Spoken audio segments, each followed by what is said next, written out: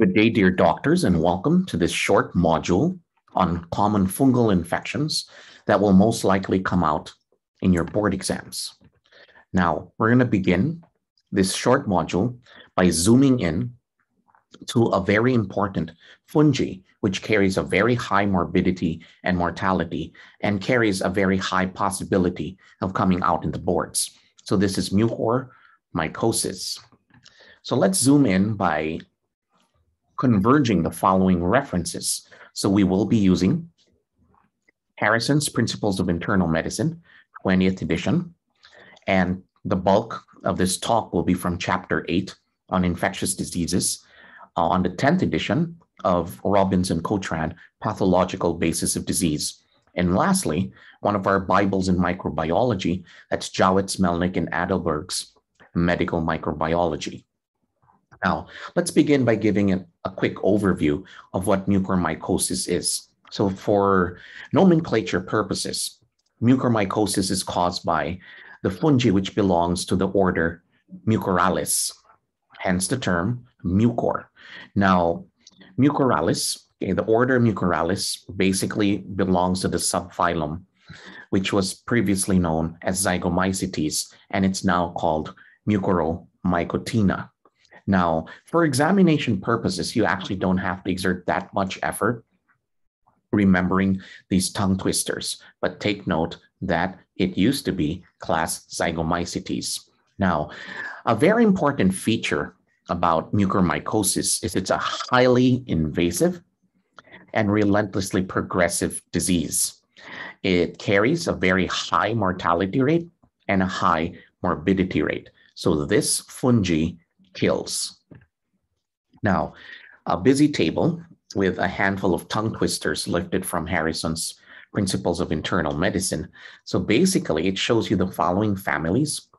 Okay, Mucor, Lichthyme, Cunningham, Thamni, Mortier, Saxina, and Syncephala. Now, of all of these families mentioned here, now I'm going to go straight to the tip. Do not memorize everything. Just go straight to the family Mucoraceae and take note of Rhizopus, because clinically, the most common, genus that causes mucormycosis is going to be Rhizopus or Mucor. So just remember these two genus, Rhizopus and Mucor. Everything else you can leave behind for the exam. Now, here is a figure showing you how Mucor looks. So basically, you have to compare it with Aspergillus. So the fungal forms of mucormycosis, as you can see here, are broad and they are non-septate. So I would like to remind you, they are broad and they are non-septate. So please take note of that, broad and non-septate. While the fungal forms of Aspergillus are basically wider, so they are wider and they branch irregularly. So for Mucor, what you bring with you to the exams is they are broad and they are non-septate, okay? Now, who are the people who will most likely develop mucormycosis? So number one on the list, we have diabetes. So please remember this by heart, okay? So diabetes, that's number one on the list. We have patients who basically have defects in phagocytic function. So that would include patients with neutropenia or patients who are on prolonged glucocorticoid or steroid use, as well as patients who have elevated free iron. Now, let me explain why patients with elevated free iron levels are predisposed to these fungal infections. It is because the fungus will require and utilize free iron to help support its growth. So there are some conditions where you might encounter patients with elevated levels of free iron, particularly those on hemodialysis, patients receiving multiple blood transfusions, or patients who have diseases of iron metabolism, such as hemochromatosis. So again, who are the people at risk? Number one is the diabetics, those who have defects in phagocytic function, and patients who have elevated levels of free iron. Now, this is mentioned in the textbook, and I want everyone to take note of this, okay? So deferoxamine. So I mentioned earlier patients on dialysis or patients with renal failure. Now, one of the iron overloaded patients will be patients who have end-stage renal disease. Now, you have to remember that there is an iron chelator for the human host, and this is deferoxamine. What happens is the fungal siderophore will utilize iron and basically help support the growth of the fungus, particularly mucor. Now, another condition wherein you would encounter a high risk of mucormycosis is patients with diabetic ketoacidosis. Now, if this is the exam, just memorize DKA and ESRD patients. Now, these are the clinical syndromes for mucormycosis. There are about 6 mentioned in the textbook. So first is the Rhino orbital cerebral, which means it affects the nose, the eyes, and the brain, the pulmonary, the cutaneous, the gastrointestinal, the disseminated, and the miscellaneous, which is basically going to be explained before we end. Now, of these 6 clinical syndromes, for examination purposes, memorize Rhino orbital cerebral because this is the most common. So if this was an examination, you would expect or anticipate this to be asked. What is the most common clinical syndrome for mucormycosis? So it's Rhino orbital cerebral. This comprises about 80 to 90% of the cases. So let's isolate the most common first, which is the Rhino orbital cerebral mucormycosis. Now, the usual initial symptoms of Rhino orbital cerebral mucormycosis is the patient will complain of pain either in the face or pain in the eye. Then we have the facial numbness. They can also present with orbital manifestations, particularly conjunctival suffusions and blurring of vision. Now, very important is this: only half of patients with Rhino orbital cerebral mucormycosis would present with fever. And this is the winner for the exam. Patients.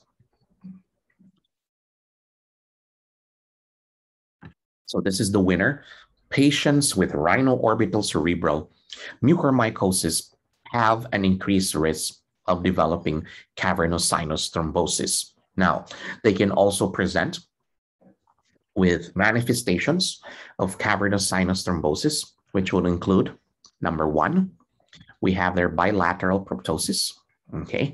There's chemosis, there's visual loss, and there's ophthalmoplegia.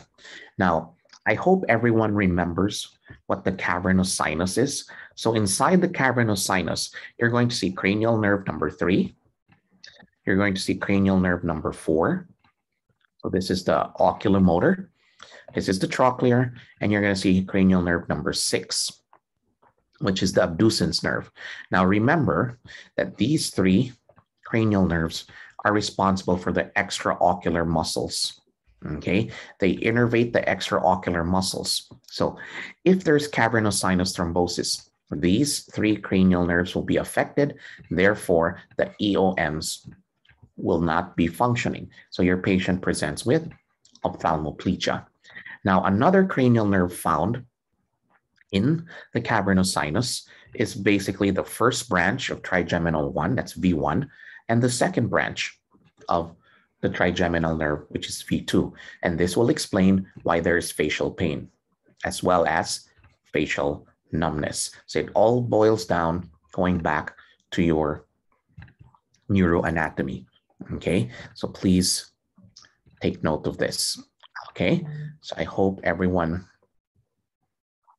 got this. Okay, now, next, this is a downloaded photo, okay, courtesy of Gupta et al. Showing you mucormycosis. So this is classic Rhino orbital cerebral. I just want everyone to remember this point here. This is the bridge of the nose. You have here the angle of the nose. So if you remember in basic anatomy, we have what we call the dangerous triangle of the face.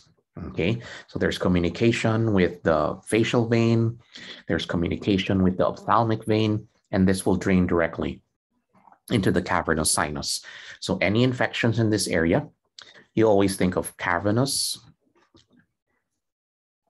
sinus thrombosis, okay, or CST. So this is a life-threatening disease because it basically reaches the cerebral sinuses. As you can see here, there's the famous black discharge. There's necrosis of the nose, structures in the face, and there's also black discharges there aside from the necrosis that you see. There's periorbital swelling here. Now, as you can see here, so you have the ophthalmoplegia. So here, so if you remember, inside the cavernous sinus is cranial nerve 3, cranial nerve 4, and cranial nerve 6. So cavernous sinus thrombosis presents with ophthalmoplegia. So here, picture down here, the patient can look to the left lateral. So the left lateral rectus is intact, but the patient cannot look medially. So this is a left medial rectus palsy here. So the stronger muscle, the one that's intact, will pull the muscle towards that direction, as you can see here. So of all of the forms, clinical syndromes,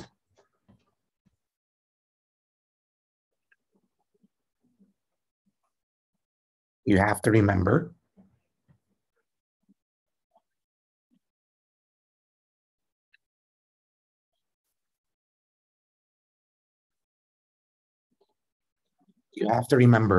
Rhino cerebral because it is the most common.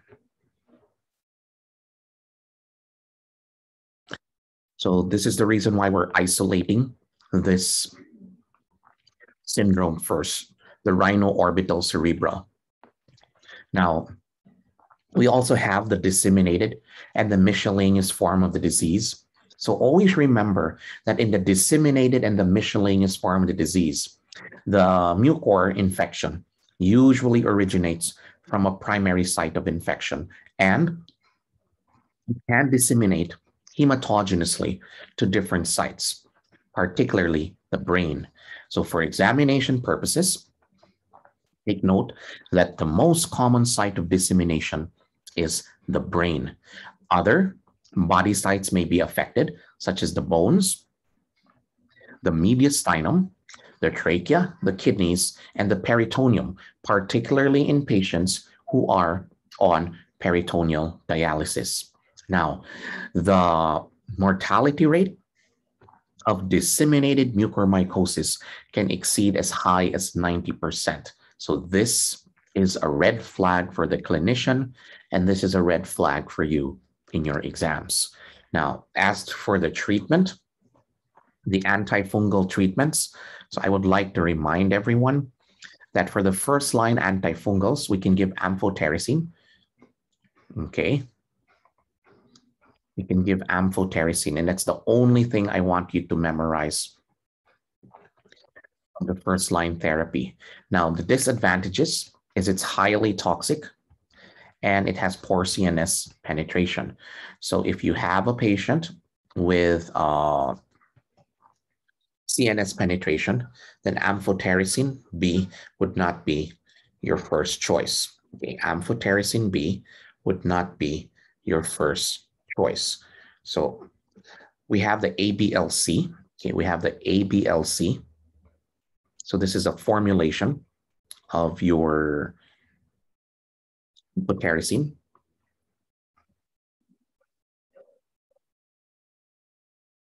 So this stands for amphotericin B lipid complex. Okay, amphotericin B lipid complex. So please take note of that. So amphotericin B lipid complex. So here, amphotericin B lipid complex. It is less nephrotoxic than amphotericin B. However, the downside is it's quite expensive. Now for the second line treatment for mucormycosis, okay, I just want you to remember these two drugs. You don't have to memorize the dose. So we have isavuconazole and posaconazole. So for examination purposes, what is the first line antifungal therapy for the treatment of mucormycosis? We give amphotericin B. So amphotericin B. Now, for those who have CNS involvement or disseminated CNS, so we go for the liposomal amphotericin because this has better CNS penetration. For the second line, so we basically have isavuconazole and posaconazole. So this basically ends our module on mucormycosis. Please take time to subscribe to our YouTube channel, like the video, share the video, and most especially, go over the video for your examination. So see you as you crack the boards, and best of luck and God bless on your examinations. This is Doc Toom saying thank you.